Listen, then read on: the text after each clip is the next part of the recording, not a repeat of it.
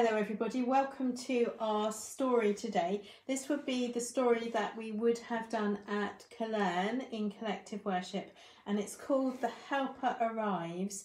It's the story of God sending the Holy Spirit to his friends.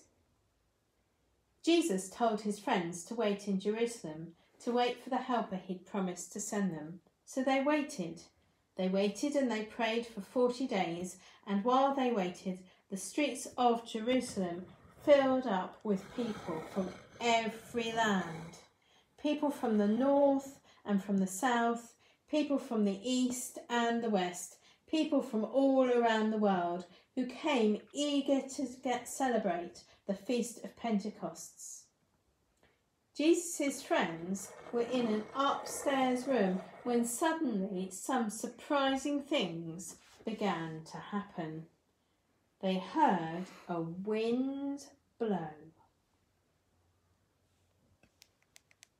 Harder than the fiercest storm, but nothing was blown about. They heard the flickering of flames.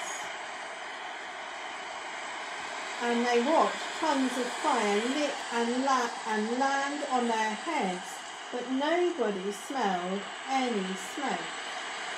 And then the helper came, the Holy Spirit, and filled them all with the presence and power of God. And what they heard next was talking, strange words pouring out of each and every mouth.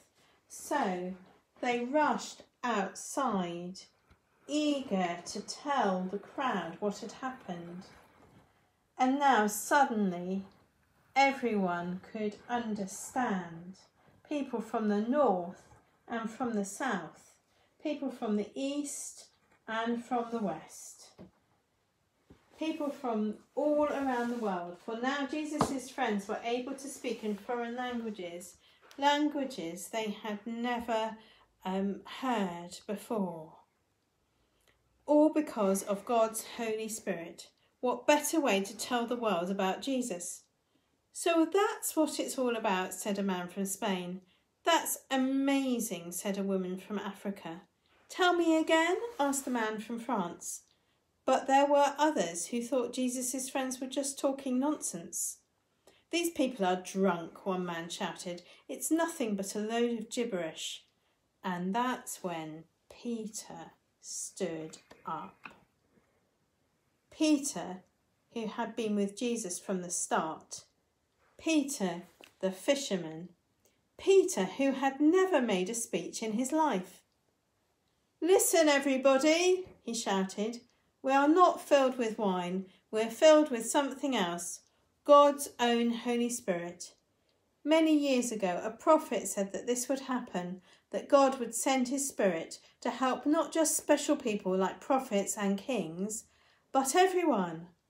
That has happened to us today, and it has happened because Jesus, who died on a cross, was brought back to life by God himself and now sits beside God in heaven.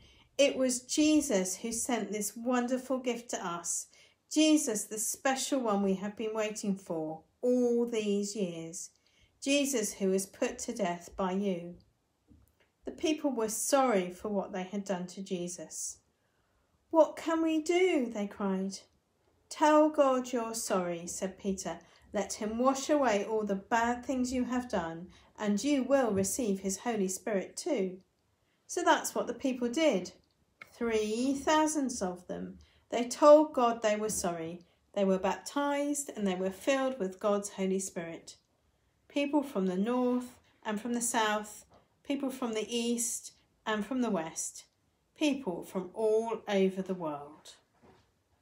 So that's the story for collective worship for today, the story of Pentecost. And so next week is a school holiday officially, but I might try and do a story in the middle of the week anyway. So I'll see you all soon. Bye.